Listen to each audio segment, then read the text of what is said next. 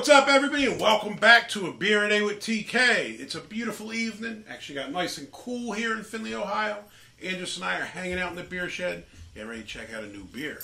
Now, this one is called Baby Shark. It's a Citra dry hopped IPA by Aslin Beer Company out of Alexandria, Virginia. Now, Anderson picked this up. I'm not a huge IPA dude. And I've heard a lot about Aslin Brew, and I heard they're good, but I've never seen their beer. So where'd you find this one, man? You don't want to do the song? Baby Shark, do. Listen, I'm aware of the Baby Shark thing, but my kids are old, so I didn't know that stuff. I'm still back with the Wiggles doing fruit salad yummy yummy. You know what I mean? So I didn't know about this stuff. I don't know anything about that because that was before social media, or at the dawn of social media, before everything went viral. And so this song is probably the bane of parents' existence, like the Wiggles were for me. It's the bane of my existence. Years ago. I don't have kids, but I've heard the song multiple times for some stupid reason. I think one of the Phillies had that Baby Shark song as their walk-up music before they batted. Exactly. And they make a big deal like, ooh, it's a Baby Shark song. And I was like, I don't know that, man. I'm pieced out with the young kids. Anyways, I picked this up at Rosie's Wine Shop up in Lakewood, Ohio, on the west side of Cleveland. Great little shop. Awesome shop. Talked about it before. My only beef with them is stop putting the damn price tag right here. Yeah. That sucks. It's in the way, especially when it's on the mouthpiece or close to it. The mouthpiece is worse. However, it's still not great. I bought this beer because I got suckered in by their social media post. They post their new beers, new arrivals on Instagram. I follow them on Instagram. I saw this and went, I have to buy it because of the damn name. And it's all because of their social media. So all those breweries out there, take note on that. You definitely need to post your new arrivals every week. We need a Wiggles beer. They do all these fruit sours. There has to be a fruit salad yummy yummy if there's not already. What about Teletubbies beer? I'm not going that far back, my brother. No way. No way. Thundercats beer, I'm in. Where's the Sesame Street beer? There's got to be one. There has to be one already. Anyways, so Baby Shark. Baby Shark. Like I said, Citra dry hopped IPA. I don't know anything about Aslin. 5% ABV. I've heard them. I mean, if you say you've heard them, you say it's good. Well, I'll say this. You know, like it's like Hop Butcher. I actually tried a Hop Butcher beer for the first time when I was down in Atlanta. Mallory and Chu from Imperfectly Me Crafts bought one down, and it was phenomenal. I know they're known for their IPAs, but they actually had, I can't remember, I think it was called like Poke the Bear or something. I think it was a stout or something. If I'm not mistaken, it was like a maple stout. It was absolutely amazing. I could be wrong, but I'm pretty sure it was. I'd love to try some of the Hop Butcher stuff. I know I've seen everybody's getting hookups from Hop Butcher, all these beers, and I was like, damn, am I ugly? What's going on here, brother? I can't get none of them. But this is another brewery like this as Aslin I've heard a lot about, but I really haven't seen any of their beers. So thrilled to be able to finally, give one a shot. Now, the artwork is kind of interesting. It's cartoonish, kind of shark thing on here, which obviously plays into little worm on the hook on the side. Yeah, it plays into the Baby Shark theme there. 5.5% ABV. Couldn't find much as far as the IBUs, which I thought was odd on the beer apps. I mean, look, I get if it's a stout, list the IBUs or something maybe, but it's an IPA. Yeah, I'd like to know that, right? Unless it says it on the can somewhere. No, it does not. It does not. No. Hey, let's give it a shot. Alexandria, Virginia, you're in the house. Let's see what they got. Ooh, we actually have our own cans, too. We do. I can't even butcher the pour. No, now I can knobhead it. I know Brian at Beer Snobs looking here and saying, hard pour that, TK. Hard pour it. I can't do it, bro. We don't want to wait 20 minutes for the head to die down. Yeah. No, you know what? I mean, I'll say this. I was never a hard pour guy, but I mean, he's not wrong. It does release the flavors and give it that bouquet and all that stuff, but I half-ass hard poured it. I got a small glass, so I ain't going that route today. Let's go straight to the It's pretty cloudy. SRM chart, Brew HQ. I think you need a new SRM chart. There's so much writing on the front and back of that thing. What I need to do is actually get one of these and have it like laminated. Yeah, so that if I spill beer on it, won't matter. I might take this one to somewhere and make them laminate the old one, just because it's the OG. I don't want a new one. I want this one, man. This is my tried and true SRM chart. Man, what do you think? 3? The color is probably closer to a 1, I think. But the clarity... Well, very hazy. I mean, obviously. Yeah, the opacity is... I mean, you can't see through that at all. No. Color, between pale straw and straw. It's very low on the SRM chart. Head, mine dissipated kind of quickly. So does mine. A bit there. I had a bit more head than you. Pour it again. Because I did a little bit of a hard pour. And it's odd though. Mine dissipated normally. Yours seems to do the island thing. Maybe yeah, it's just island's a pour. big, puffy, cloudy, kind of sticking around. Give it a sniff. Well, you could smell a little bit of it when we first opened it and poured it once again. That was a bit of a tropical like fruit tropical thing. fruity. Yeah, but it's not a very. It's kind of funny when you go in on it on the nose here. Not a super strong smell. No, but I'm getting some of those tropical kind of fruits, the grapefruits, the typical IPA kind of the fruity side of the IPAs. Yeah. I mean, and that's kind of it. Kind of light, subtle fruitiness. I hope this is very grapefruity just for you.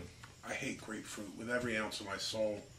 I actually picked up a few beers in Florida, and I fear one of them is going to be very grapefruity. Have you ever done a video on that? The Schoenhofer? Yeah. No. We need to do a video on that one. I don't like it, man. I don't like it. Grapefruit for me is just like a no, bro. There are a few fruits like that and lime. I can dig a little bit of lime here and there. I'm not a huge lime fan. Mango tends to be a little cloying. Watermelon? Watermelon, same thing. Now, here's the thing. If it's a natural watermelon taste is okay. But I think whenever you get watermelon in a beer or anything else, it tends to be Jolly Rancher like watermelon. Grape. Grape, also not a fan of grape. All right, maybe there's a number of fruits I don't like. Anyways. All right, let's drink this. Come on, dude. You got anything else on the nose? Yeah. I am getting a little bit of those, like, hoppy notes. Not very strong, but... I'm not picking it up on the nose.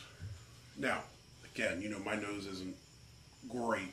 Well, I've got, like, the giant vacuum nose, so I can smell better than you. Well, I have got allergy problems, and it is summer, so... So there is some like, almost that syrupy hop kind of smell okay. in the background, but it's not forward or overpowering. All right, let's get it. Cheers. Cheers. Body, relatively light. I'd say probably low end to medium for me. Yeah, but there's a little bit of viscosity to it. Like,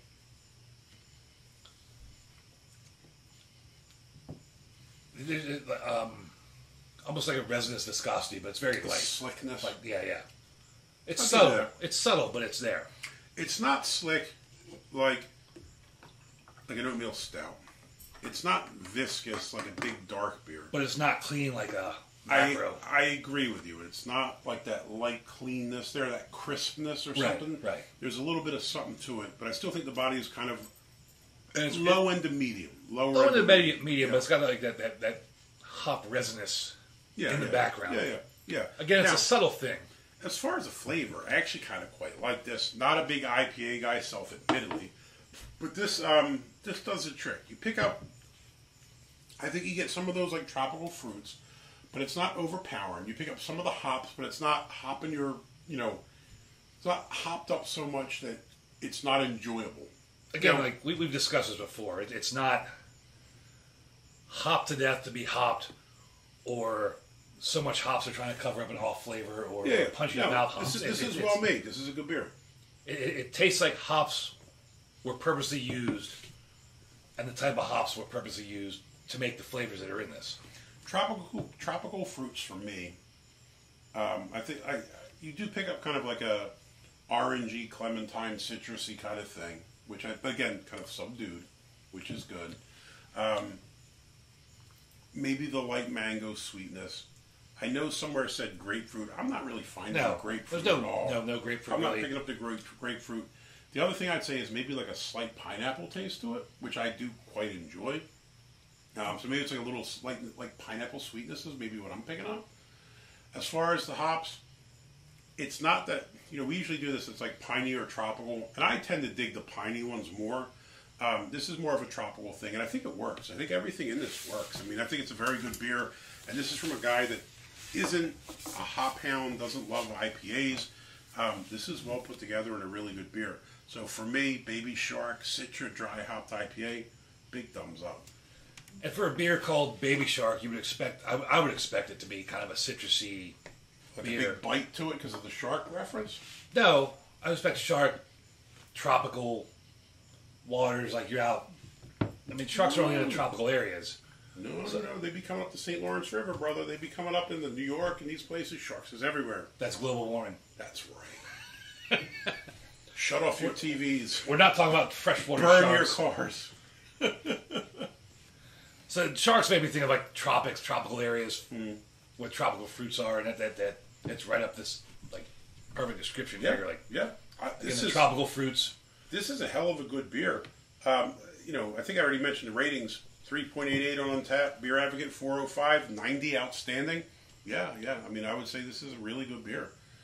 If you are an IPA fan, especially if you dig kind of these tropical kind of IPAs, little hazies, whatever, I think this is good, man. I mean, give this a shot. Really excellent beer. For my first beer from Aslin, thrilled. Again, big thumbs up. You know, at like 5.5%, drink a few of these, you'll start doing the Baby Shark. But maybe you will. I'm still on that fruit salad, yummy stuff, bro. I'd give it a big thumbs up as well. Still gives me flashbacks. Hey, hopefully you liked the video. If you do, give us a thumbs up. Hit that like button. If you want to see more videos like this, please hit subscribe. Maybe you're a fan of that Baby Shark stuff. If so, tell me about it down below. What is your most traumatic Baby Shark experience? If you have children, you suffer through these things, you hear them incessantly, and it drives you crazy. I'm lucky my kids is old, I don't have to deal with it. But if you had to deal with it, let me know below. Hey, till next time. Cheers.